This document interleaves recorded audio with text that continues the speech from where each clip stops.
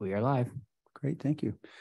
Good morning, ladies and gentlemen. This is the Finance and Audit Committee meeting for the California High-Speed Rail Authority's Board of Directors for February 16th, 2023, and Happy New Year to you all. Today's agenda, we'll start with is the calling of the roll, if you will, Mr. Secretary. Thank you, Mr. Chairman. Chair Richards. Here. Vice Chair Miller. Here. Director Gometti. Present. All right, thank you. We do have a quorum. With that, we'll move first into public comments. Do we have anybody who's registered for public comments, Kurt? No public comments?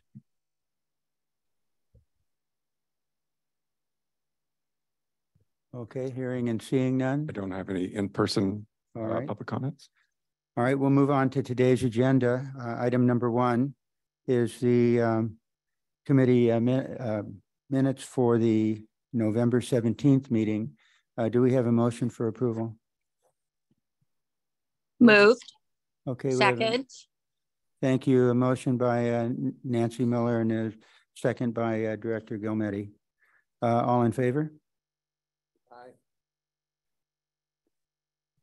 Aye. Okay, thank you. Passed unanimously. Item number two today in the chair's comments, we're going to have an update on our diversity, equity, and inclusion task force from our Director of Communications, Melissa Figueroa. Good morning, Melissa. Good morning. Okay.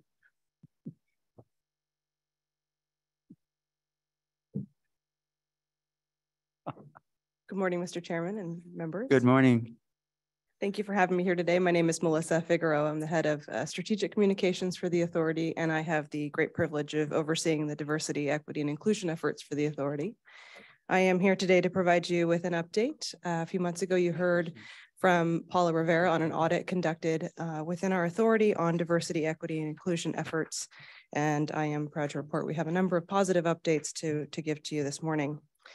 So the diversity, equity, and inclusion mission, let me make sure I can get there we go, is to ensure the authority is a safe, diverse, equitable, and inclusive and representative department internally and provides opportunity for all contractors and businesses in California, consistent with or exceeding state, federal, and federal policy objectives and goals. Since our last discussion, we have established a DEI task force. We have 11 voting members from key sections of the program. That includes procurement, program delivery, legal, small business, human resources, and our regional offices as well. We meet 6 times a year. We've already met once this year. And our additional DEI advisory group is a larger organization comprised of individuals from around the authority who have volunteered their time to provide their input and thoughts on ways that we can improve as an organization.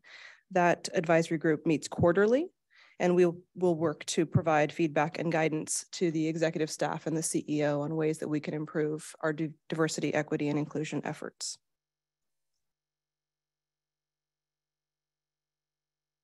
Given that we are still working on establishing this program more thoughtfully, we are working with CPSHR for contract work to help us in this area. We don't have any full-time dedicated staff to diversity, equity, and inclusion efforts. It's a team effort right now with my staff and I. Predominantly myself and my deputy director, Annie Parker, are spending a fair amount of time making sure this is done properly. But we are working closely with Jacques Whitfield, who is a tremendous asset to our organization on a contract basis. He has years of experience in this effort, and we've been meeting with him with regularity to ensure that we're doing appropriate trainings for our staff and incorporating suggestions and things that he has recommended from his years of experience.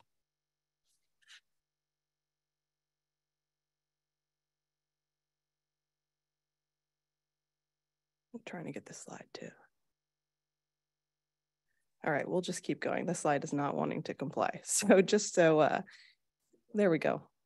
In terms of the audit recommendations, we have completed all the recommendations from Paula and her team. They were to establish a charter, which we have done, write standard definitions for diversity, equity, and inclusion, which we have done, increase task force member recruitment, which is an ongoing effort, but we are continuing to do that. We have done that already. And the charter was reviewed and edited by task force members. We have established cultural awareness months, which we'll be doing both in an internal basis and then external on our digital media platforms as well. We're currently in the middle of Black History Month, for which we have been putting out videos on our social media pages, and our internal newsletter will feature some articles and features from our internal staff as well on ways that they wanted to contribute personally. We're working closely with HR on the Equity Impact Report. That's a joint effort between HR and communications to make sure that we are using that data provided to better our outreach efforts. And then we are working with high-speed rail staff overall on continued presentations and trainings. We did a presentation in December where CEO Kelly and I talked about our diversity, equity, and inclusion efforts in an internal all-staff virtual presentation.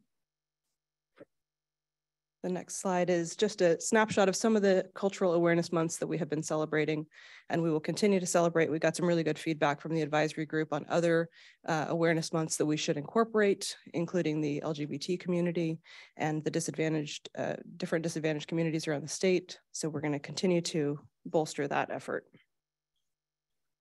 The next slide here is a snapshot on the Equity Impact Report that I referenced.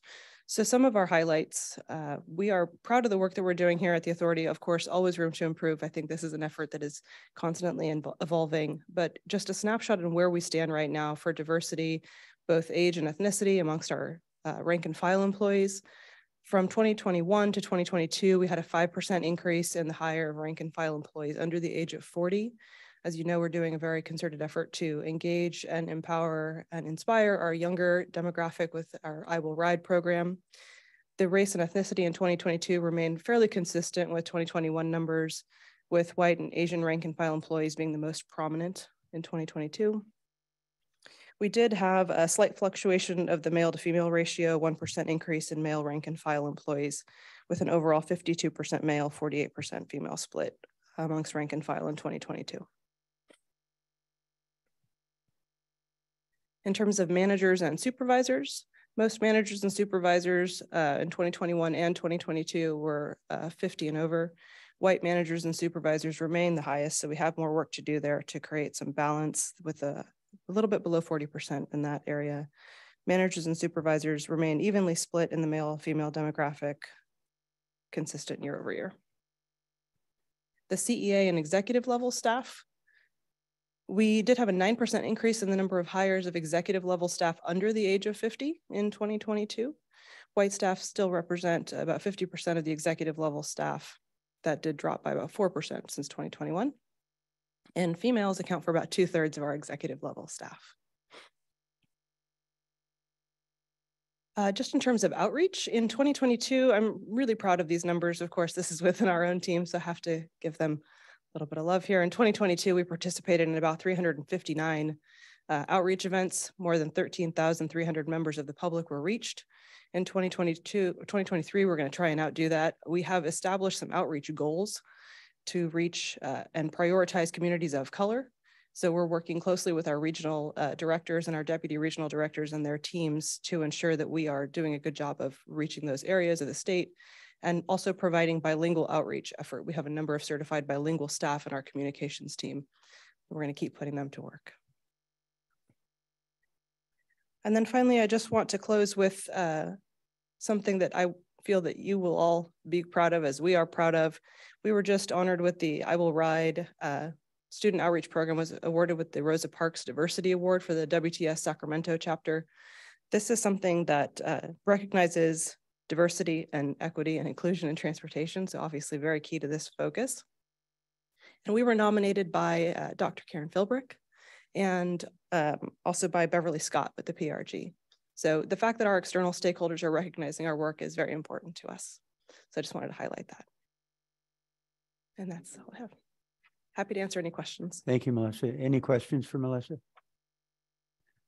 I just have one, and I'm sorry if I didn't. Yeah, are there actually goals for each of these areas that you went through? Do we have defined goals that we're moving towards or trying to achieve? So every year we will compare those metrics for hiring and the makeup of our staff, and we're working with HR to do additional outreach efforts in specific areas, low-income communities, and also job fairs, which we have not done historically. So we'll see the trend on that. Okay, great. Thank you. Mhm. Thank you very much. That's a lot of work you've accomplished in 1 year. Ladies and gentlemen, we're going to move back to public comment. I understand we do have at least one person who wanted to address us. So Thank you, Mr. Chairman. Good morning, everybody. Before we begin public comment for the High-Speed Rail Finance and Audit Committee meeting, I would like to go over some important information. For members of the public who have joined in person and wish to provide comment, you will be called on in the order you received your card. If you are joining us in the meeting via Zoom and wish to provide public comment, please use the raise your hand feature located at the bottom of your screen. If you are dialing in by phone, pressing number 2 will raise your hand and put you into the queue. Speakers will be called on by the order their hands are raised. Once you're in the queue and your name is called, please click the prompt on your screen to allow your microphone to be unmuted. If you're joining by phone, we will call on you by the last 4 digits of your phone number. At that point, you will hear a message that your phone is being unmuted. When it is your turn to speak, please slowly and clearly say your first and last name, and if applicable, state the organization you represent. Mr. Chair, we'll begin with the attendees from Zoom.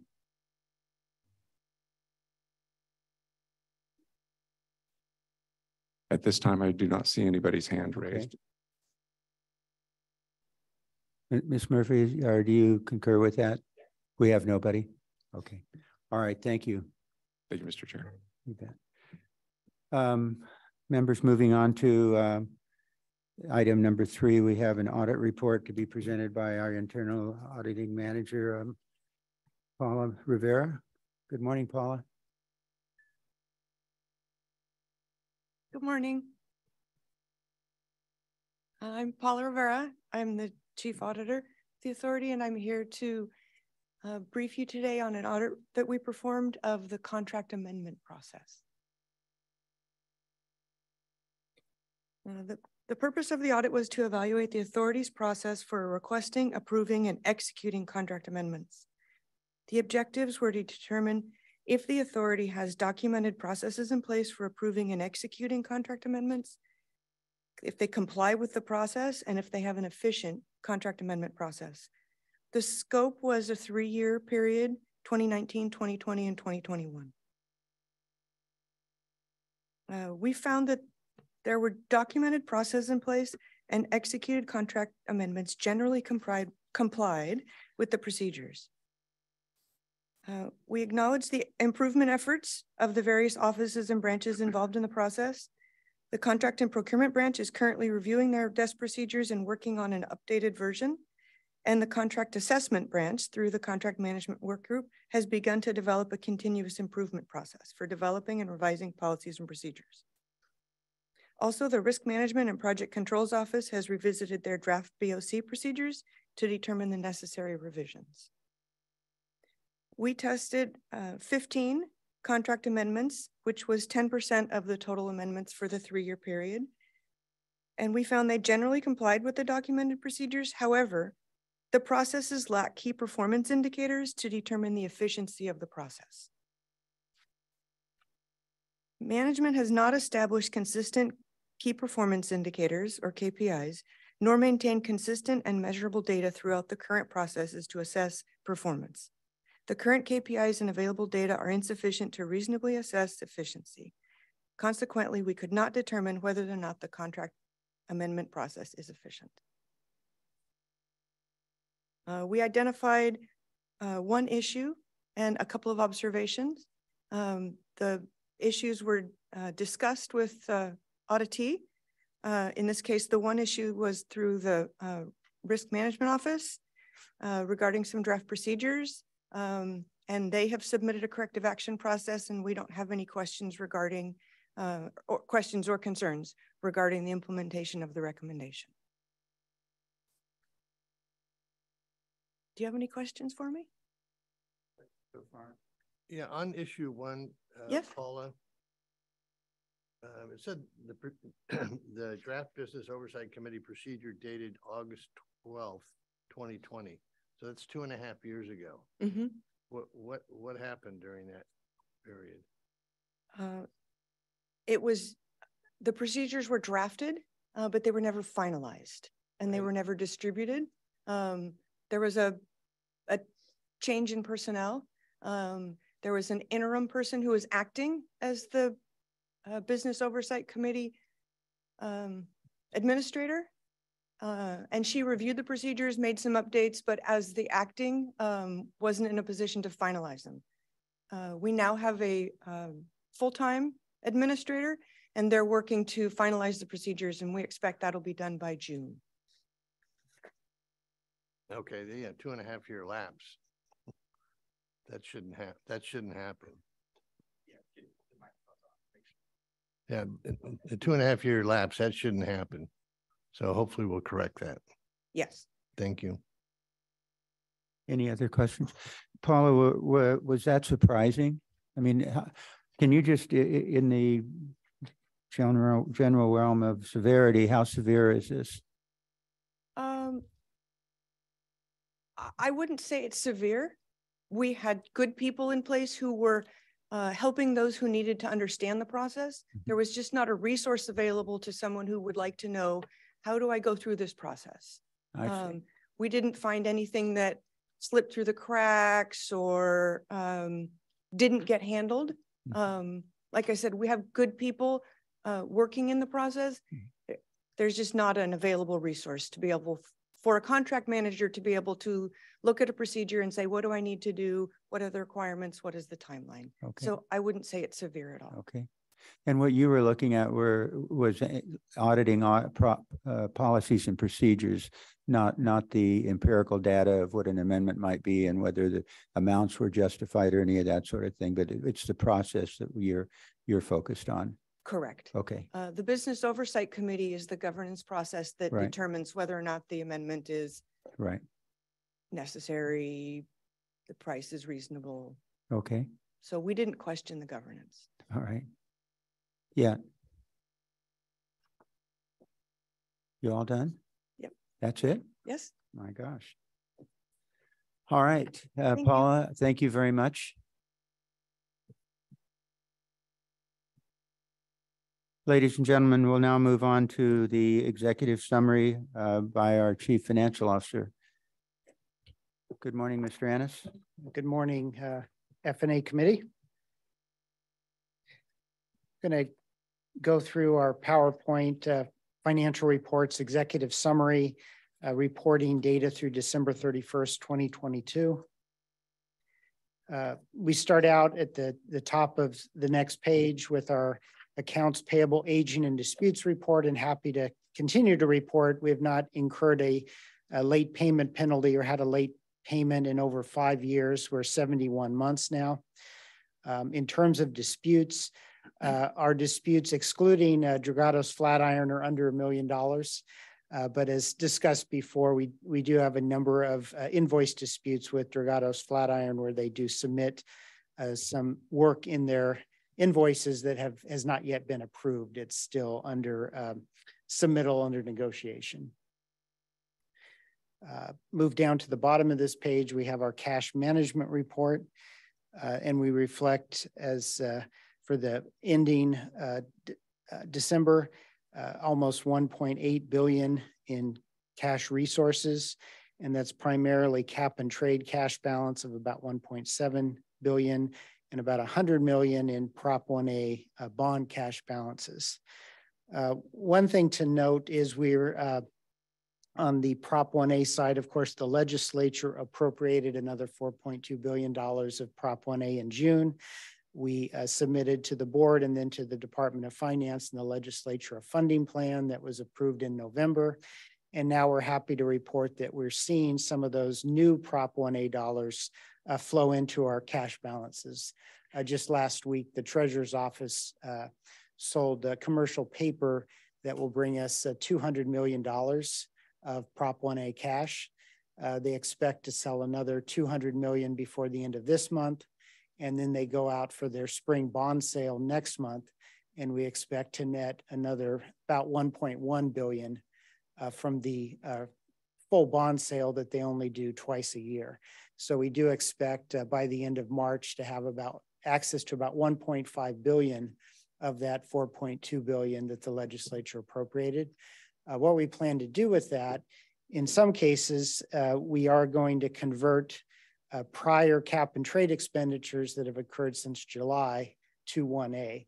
So going forward, you're going to, I believe, observe cap and trade balances start to increase, both as we credit new auctions and proceeds, but also as we refund recent cap and trade payments and instead pay those invoices in the accounting records with the new Prop 1A balances. So again, you'll see some changes going forward with that. In terms of cap and trade, an auction did occur yesterday. However, we will not know the results until next Thursday. So we'll notify the F&A members by email when we find out those preliminary results next week. The total here for the cash balance does not yet include the November cap and trade auction, which we estimate will bring in for us about $190 million. But that takes a period of time with the Department of Finance and the State Controller's Office before we reflect that in our cash balance.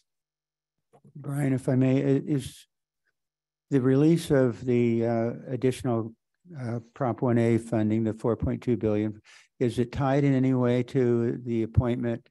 Are we able to, obviously, we must be able to access that in advance of the appointment of an IG?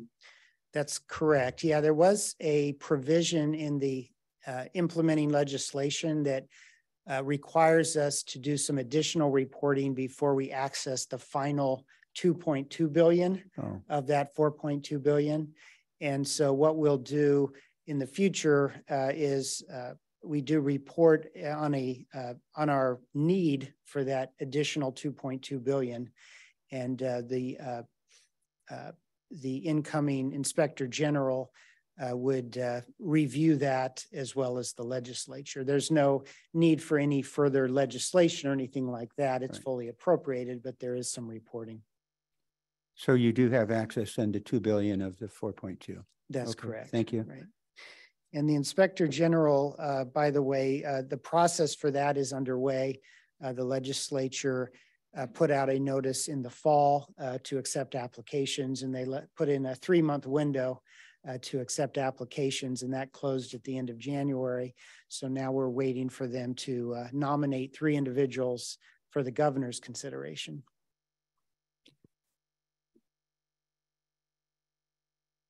The next page is our administrative budget. At the second line down here, you'll note our expenditures in December were $5.6 million for the month, compared to about 5.0 million a year ago in December. The primary reason for that, if you look toward the bottom, is we've filled about 41 vacant positions year over year. So that's most of the explanation for the extra about $600,000 being spent month to month. Moving on to our capital outlay budget. We reflect capital outlay expenditures in the month of December at $73 million. Note here, comparison in November was 125 million. We had some one-time expenditures in November that brought that total higher. Also note there was quite a bit of rain in December that did reduce the days in the field. We also, in the middle of the page, show how that breakout occurred in terms of specific payments for each design build contractor. CP1 at about 20 million, 2-3 at about short of 24 million, and CP4 at about 5 million. One thing I wanted to point out at the bottom of the chart here is we do, about this time of year, update our what we call fiscal year forecast, which is the second column of the bottom table. And we do show this to the board because this is something we do in part for our Federal Railroad Administration reporting. They do quarterly ask us to show our forecast of expenditures.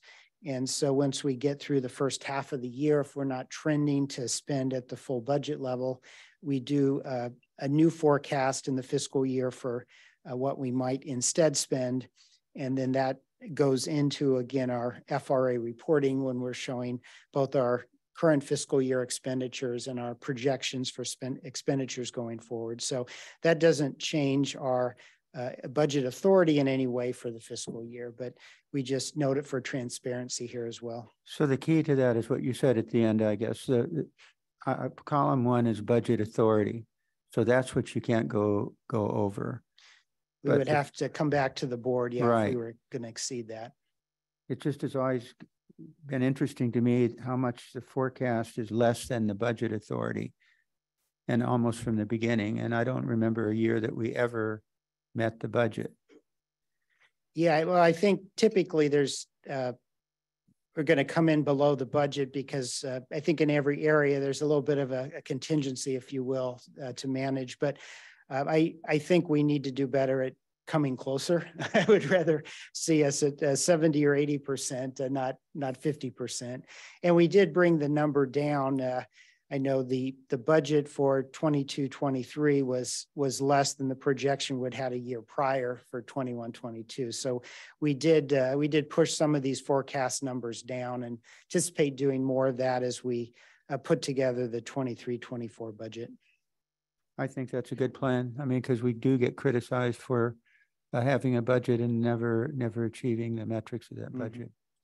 That's a good idea. Thanks, Brian. On this page, we start at the top with our total program expenditures, and this goes all the way back to 2006. So we're about 10.3 billion spent on implementing the program. Most of that, over 76%, is on our construction expenditures. On the bottom, we list our current federal grants. As I believe the board knows, we had applied for a grant or 2 grants through the MEGA program. And we did find out at the end of December that we were not successful in being awarded that. But happy to hear certainly the comments of the FRA administrator 2 days ago, indicating that the upcoming Fed-State Partnership Program is a good program for us to apply for because that's a program specific to intercity rail.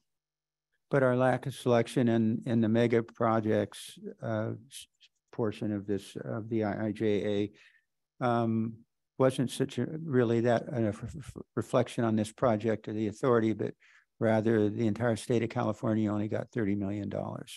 That's correct. Brian, that's a 5-year program total? Yeah, and there was a provision in that program that allowed the Office of the Secretary at USDOT to award multiple years of funding in year 1. And so we applied with that in mind, that we thought it's possible they could award 3 years of funding, 4 years of funding. So we had the 2 applications that were a bit over 1.2 billion. So we actually applied for more than they ended up giving out to all recipients. They basically awarded only year 1 of the program. So they changed the provision, I guess, midstream. Is that correct? Well, it was an allowance. It wasn't, they gave themselves a flexibility to award more, but at the end of the day, they decided to award a smaller set of, I guess, relatively lower cost so projects. we're not out of the ball game. So we'll have another one next year, then another one the year after, blah, blah, blah, until we get to 5 years. Yeah, absolutely. And we availed ourselves of an opportunity to confer with the USDOT already to get their thoughts on our past application and advice for what we might do going forward. Yeah, so I just want to make sure that the public knows that this wasn't a slap in the face for high-speed rail. This was just the way the feds are giving money out. And so we're still in the ball game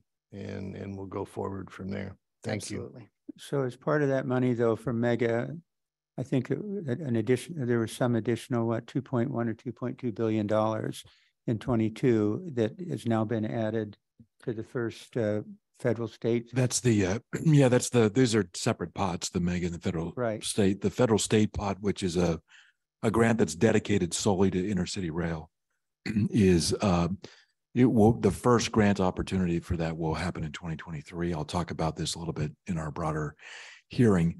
And what the federal government just did is they added a second year to that grant. So that timeline. was, and it took it up to about 4.5 then. Yeah, on the order of 4.5 billion. And that's just the first 2 years of that program. Those are then both federal state. Is that what you were saying? Yes. Okay. It's all in the federal state pot. Okay. Mega will have a secondary round, I expect, this year, and another one the year after that, and another one the year after that. The change that Brian referenced, which I think did affect our outcome in the mega, was really when the federal government first passed the IIJA and these dollars were available for large capital projects. The mega program originally was conceived larger projects only and over multiple years. And I think as they are starting to let out the dollars, they're being careful, which is not unreasonable. But in taking that approach, they were clear that they wanted to only do 1 year. And they backed away a little bit from just going with larger projects. And so we saw that was the first year of this. Again, Tom, as you mentioned, which is absolutely correct, the entirety of the state of California applied for a lot, and only one project was awarded for 30 million. On a national basis, there was on the order of 128 applicants, and only 9 were rewarded anything. So it was one round of one program in a very large pot, and we have had very productive conversations with the FRA since that, and we're looking forward to the Fed State program this year. And for the people in the public, IIJA is the Infrastructure Investment and Jobs Act. So. Right. Contract and expenditure report. We do report month over month that our total value of contracts increased from about 10.4 billion to 10.8 billion. That's a combination of things, some executed change orders, some contract amendments to our project construction manager contracts. And lastly, we executed a new contract with Caltrans relative to the State Route 46 project. The board had approved at the August meeting going forward with that contract. Okay.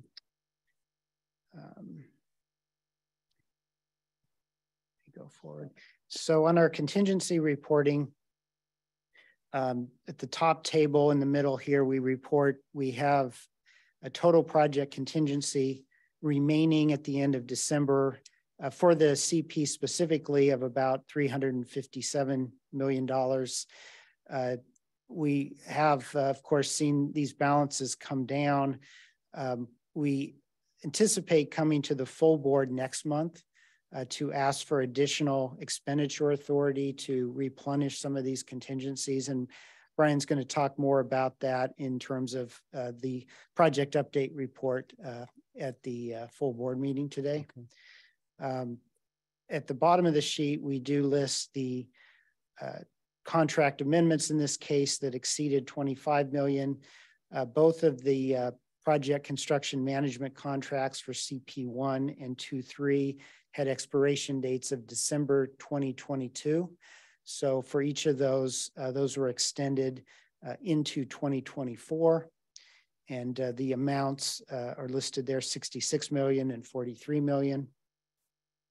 I also wanted to mention something that was in last month's report, so the board is, make sure you're aware. We also last month had reported the Deer Creek change order for CP23. That was a big one.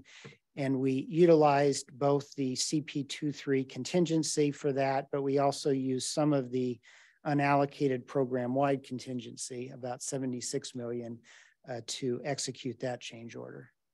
Okay. And lastly, I conclude with the a look ahead of preliminary data for the month of January, which we'll report in full next month. Month over month, construction expenditures were about about the same, a little down month over month to about $69 million in January relative to 73 in December. A report bottom left, a little bit of further progress on filling vacancies and another 4 positions filled. And lastly, on the federal grant side, we do have 3 currently pending grant applications with the federal government totaling $303 million. These are primarily around executing construction of grade separations in the town of Shafter, just south of Poplar Avenue. There's 6 grade separations that would be built there. So we've applied for those programs, and we've additionally used those applications to ask for funding to extend the job training center in Selma, California. The federal government's voiced support of that program, so we've asked them to be a funding partner for an extension of that program. That concludes my report. Thank you, Mr. Annis. Director Gilmetti, any other questions? Director Miller? No, I'm fine. Thank you. Okay, thank you. Thank you, Brian. Good morning, Mr. Horgan. This is for people following the documents. This is in our section 11, Central Valley Update Construction. Good morning, Chair Richards and F&A committee members. I'd like to thank the communications team for taking our report and putting it in a more readable fashion for anyone who is looking at the projectors, because you will have noticed in the past that some of the notes were not exactly legible. Okay, so I'm going to go through the Central Valley status report for the month of December. So contractors' expenditures totaled 48.5 million. This was made up of the CP1 contract, which was 19.7 million. CP23 was 23.5 million, and CP4 was 5.3 million. In terms of change orders, in the month of December, we executed 18 change orders. That came out with a negative figure. The reason for the negative figure is that for the Hanford Viaduct, whilst we were negotiating the lump sum for the Hanford Viaduct superstructure, we did issue a time and materials change order. Once we negotiated the lump sum change order, we rescinded the time and materials change order, hence the negative figure. Okay, in terms of risk contingency, as of the end of December, we had a risk contingency balance of 357 million. Okay, I'm just going to move on to the next slide. Yes. Mr. Horgan, so on the time and materials change order, that accounts for then the delay, which includes inflation and that sort of thing. So is there any other, what else is involved in incorporated in the time and materials change order? So the time and materials was basically to allow the contractor to continue with the work whilst we were negotiating the lump sum. I see. You may recall, Tom, that we executed time and materials to allow work to continue while we were negotiating the broader change order costs. Then when we settled the negotiation on the broader change order, we credited back the time and materials. Okay, thank contract. You. Okay. Okay, in terms of structures, guideway, overbridges, viaducts, 100% completed. However, not all design is completed. We're still working our way through the utility designs. And I can give a quick update on where we are with utility designs. Overall, we're 86% completed with utility designs. And for CP1, we're at 87%. CP23, we're at 82% complete. And at CP4, we're at 93% complete. Okay, in terms of construction labor, we had 964 workers on site in December. And then if we look at the construction progress, we had 69 structures in construction or complete out of a total of 93. And in terms of guideway, we have 88 miles of guideway in construction or complete out of a total of 119. And I'll talk a little bit more about the progress later. Can you also just comment on, with regards to structures and guideways, I think maybe for the last 3 meetings, we've had no movement, at least in terms of numbers. Yes, I will talk about that in the next slides, Tom. Okay. That's okay. Okay, next slide. Utility relocations. In the month of December, we relocated 23 utilities. This brings our total utility relocations now to 53%. In addition to the 53% that are relocated, we have another 19% in progress, and we have another 2% approved to start. However, we do have 25% that are not approved to start. And as I've said in several meetings, what I mean by not started is the sequence of activities must be commenced to ensure that we get a start. So that activities include environmental clearance, executed third parties, obviously design approval, construction walkthroughs, acquisition of real property and our land conveyances. But we are making very good progress with utilities, and with Dennis Kim now also appointed as the executive in charge of right-of-way and third parties. This has given more focus to utilities, and we are making significant progress. Is any of this holding up work with the contractors? No, at the moment, no. We are making good progress with the utility companies. There are some agreements that are more problematic, but utilities are moving at a reasonable pace at the moment, Jim. So we don't think we're going to have a problem this coming year? Not with utility relocations. There are some agreements, and we will talk a little bit more about third-party agreements when we come to CP4. Yeah, I'm more worried about holding up the contractors in construction. No, and you can see from the figures, the projections for CP23, the contractor is up to practically full production. CP1, we do have a couple of significant interfaces with the railroads, and we're working our way through those. Thank you. Hey, Jim, just I think a variation on that's important to understand is, while it's true, we have 74% of the structures are underway or complete. And so we're working through a lot of those things. There's obviously a schedule involved with each of those. But I also think it's fair to say, when you talk about, as Tom asked a minute ago, sort of the flatness of the number of structures that are started, that does have to do with some of the slowness of working through the third-party agreements. So the reason we're putting greater management focus on getting third-party agreements approved and settled is because we want to see the structure count go up. And so we are trying to advance things in that regard. And that's why we're putting a higher focus on getting these approvals done earlier, so we can see that move north. Okay, in terms of real property, again, very successful month. We delivered 41 parcels of land to the design build contractor. So in the recent past, that's probably a record. So that was a tremendous work again by Dennis Kim and his right-of-way team. There is one note on that I also just want to make. You recall in the right-of-way stuff, we set out a series of goals for 2022. In June, we were to hit 90%. We hit 91. And at the end of the year for this month, our goal was 95%, and we're at 96. So the right-of-way team under Dennis Kim's leadership has done a tremendous, tremendous job. Okay, next slide. In terms of project development, main update here is that the Palmdale to Burbank comment period has closed for the draft EIR and EIS, and at present we are reviewing the comments and addressing those. In terms of project development, obviously you're aware that we have consultants on board for the Merced and Bakersfield extension, and they've commenced work on the 30% design. Okay, next slide. Okay, this is basically the histogram of contractors' expenditures. The month of December was 48 million. Okay, next slide. This slide shows the projected drawdown of contingency. We're showing a contingency balance, a projected contingency balance in.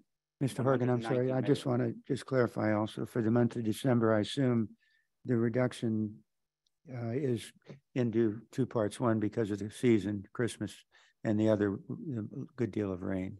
Yes, and we also have during the December month the freight railways moratorium. Right. Thanks. Okay, so as I said, the drawdown of contingency, we're projecting a remaining balance of contingency of 190 million in March. Slide. Okay, it's not moving anymore. Okay, there we go. This is the construction labor. So I'd just like to point out that even though December had 964 construction workers, if we compare that with December of 22, it was 766. So this is an increase of 200. Obviously, with the heavy rains and everything in January, January is not going to be a great month in terms of construction labor.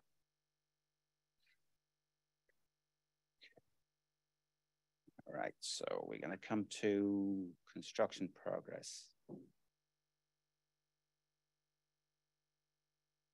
Okay, so as you said correctly, Chair Richards, we haven't been able to open many new structures or guideway in the recent past. We are projecting that we're going to open up 4 new structures in the June period. There will be 1 new structure opening up on CP1 and 3 new structures opening up on CP23. But if we look at what we have achieved, of the structures that are in progress or complete, we've got 36 structures fully completed. So that's 36 completed. And we also have 49 miles of guideway completed. So in the month of December, there was also 3 new structures completed. There was Fowler Avenue and Adams Avenue. Both of those are overbridges, and they were open to traffic. We also completed the Cairo Viaduct, and the roadway underneath the Cairo Viaduct is now in operation as well. So that was, and in terms of CP4, which is obviously nearing completion, we had just recently on the 10th of February, we completed the final concrete deck pour. So that was the last significant concrete pour on CP4. So that was a milestone. Okay, we'll go to the next slide. Okay, this slide shows the progress with utility relocations. In the month of December, we had 23 more utilities relocated. So this brings our total of utilities either relocated or in progress to 1,333. That is 72% of the total. Next slide. Do we have any more surprises on utility relocations coming up? That's a very good question, Jim. Brian Kelly is going to talk a little bit more about this in his report as well. Brian is working closely with the governor's office to advocate with some of the third parties. And we are working at executive level with all the railroads and with the significant third parties. That was a good handoff. I mean, it's not a surprise though. I mean, the reality is we're grinding through the third party agreements. This is the price we've been paying for some time on doing work out of sequence before. And we're putting all of our management attention now through promotions and focus on getting these important pre-construction agreements done so we can move the utilities and get into full construction. And we're going to have already and are elevating the process for higher level conversations where we need to get those agreements completed. And we're going to continue that. So the idea is to put a really keen focus on primarily PG&E and UP, I would say, are the primary challenges that we have left. We have other partners we're working through, but we are advancing that work in a reasonable way. And we just got a lot left to do with those two. And so we're looking to elevate that work and get it done. Okay, next slide is the right-of-way. As I said earlier, we have 41 right-of-way packages delivered to the design build contractors, which is really good. Dennis Kim did ask me to point out that in the coming months, the figures would be lower as we're coming to the end of the right-of-way delivery. So for the next 3 or 4 months, it's going to be more like 5 or 6 per month. So I have, again, a similar question. Have we identified all the right-of-way that we need? There's no more surprises coming? Substantially, yes. Until we've got all the utility designs fully completed, Jim, there is a risk that we may have to add or subtract a few parcels, but it is more like a handful. Okay, so that was a record-breaking month, 41 deliveries. Yeah. Does he get a bonus for that at the end of the year? I think you'll have to ask Mr. Kelly that question. Gets eternal gratitude from the CEO. It's well, please congratulate Dennis for us. Yeah. I agree with that. I want to commend the staff. And Dennis, is he at the meeting? No. Oh, all right. I was just going to say I would take him for coffee. All right. Thank you. No, Jim, just I do want to answer something you said, Jim, because it does get to like where we've been and where we are now, which I think is important. When I started here in 2018, we had about 1,400 parcels delivered to the design build contractors, and at that time the estimate was we needed 1,750. Well, the reality is we needed 2,300, and of that, we're over 2,200 delivered now. So we really are coming down to the end. I expect by the end of 23 through February, we got about 86 parcels left to do. The end of 23, that'll be cut in half, and we'll finish the remaining ones at the end of that. I say that too because the 2,300 figure, as Daniel mentioned, around some of the design issues for moving utilities, that 2,300 has been on a given month, 2,998, 2,305. But that's the bounce now. The bounce is a few one direction or the other and not hundreds. So again, the project definition is a universe different today than it was when we started. And we really are coming down to the end of this definition of the 119. So I think that's important. I know we've learned our lessons. I know when we start doing these extensions to Bakersfield and Merced, well, hopefully the pre-design design is going to identify exactly what right of way we need so we can get a jump on it. So on that point, I'm going to jump on that opportunity. We have taken a different approach for the extensions to Merced and Bakersfield. We are in 30% design now. And as part of that process, as they get to the full 30%, what we call configuration footprint, they'll be able to identify a full right-of-way acquisition plan. And we can begin starting the acquisition at the end of this year. So it's a different approach. We're applying those lessons learned, and I expect much less delay of risk and cost later because of it. Okay.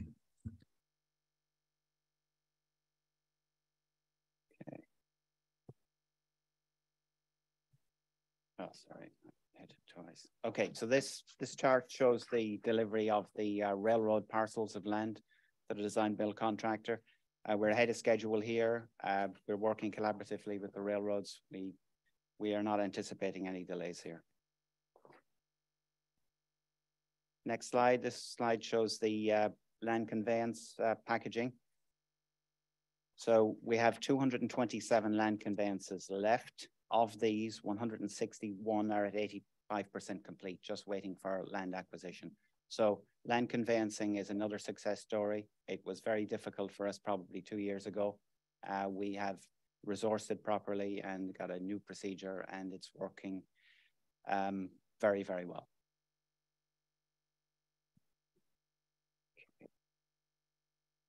Okay, CP4 earned value. You will probably have heard me say in numerous F&A committee meetings that as long as the solid blue line is above the dotted yellow line, everything is good.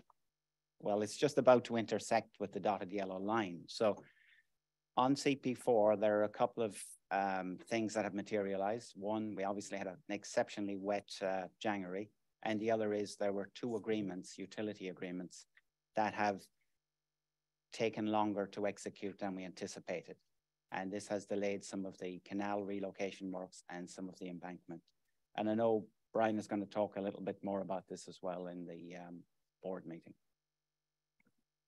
I will discuss it further in the board meeting, but just in a nutshell on CP4s, we're working through the finalization, really, we hope by the end of this month, on a couple of necessary utility agreements with irrigation districts down there where we are affecting their property and some of their equipment. We gotta get those done. It's been months in process, and I think it'll finish in February, and then that'll enable us to move forward on the work. I do think that the schedule is being impacted by it, though, and I do think we're going to see a move in the substantial completion date to the end of Q2 rather than the beginning of Q2. And so we're dealing with that. And as Daniel said, some of the heavy rain in January and December also pushed back some of the work. So that's things we're dealing with. But again, it's a matter of weeks and not, years here. So again, I think end of June, early July, we will reach substantial completion. Thank you, Brian. Okay, and this shows the cost trend. This shows the actual cost being behind the forecast. And this is primarily due to the not being able to do the canal relocations and some of the embankment work. Okay, and the final slide is the flash report for January. So for January, we've got, you can see the construction labor numbers are down. It's 874, but if we compare that to 2022, it's still higher.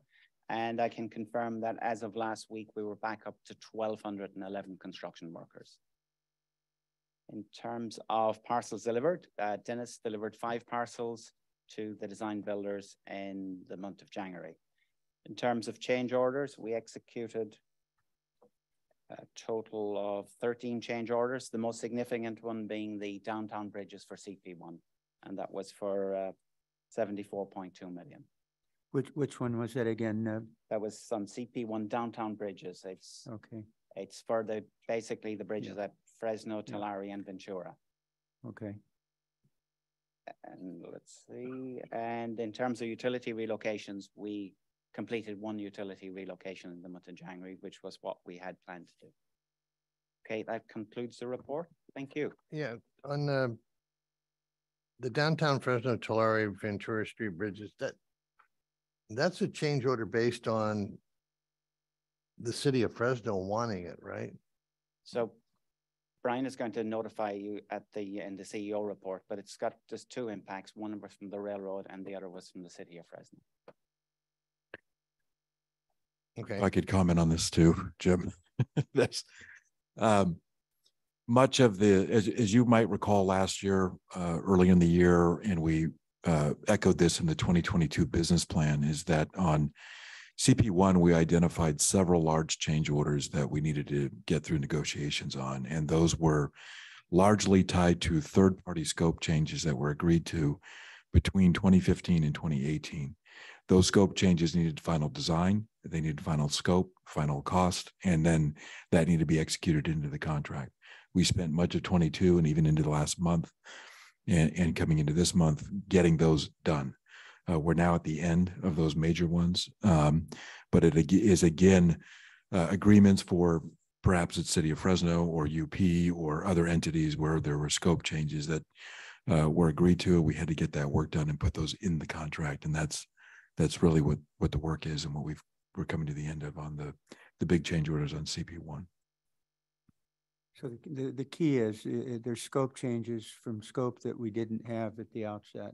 So these are scope, actually additions that were probably there from the beginning, but not defined. Yeah, I mean, unfortunately, there were scope changes post-contract award. So we had a contract award, and then you had negotiations with third parties that sought changes to the scope of the work. And again, you know, it's one thing to commit to those, but then you got to execute and put that scope, get that design done, recost that, put that scope in the contract, and move forward in a contractual way.